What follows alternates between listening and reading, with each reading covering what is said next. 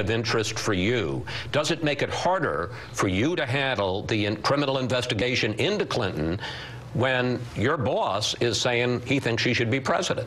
Well, you know, I don't get involved in whom the president endorses, and I don't have comments, as I said before, on any of the candidates. The investigation into the State Department email matter is going to be handled like any other matter. We've got career agents and lawyers looking at that. They will follow the facts and follow the evidence wherever it leads and come to a conclusion. So does this create a conflict of interest for you? No, this is not a conflict for me or for the department or for anyone.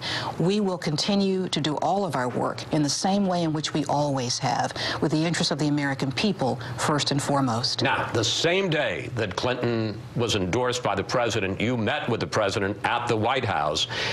Did you in any way, shape, or form discuss the Clinton case with the president?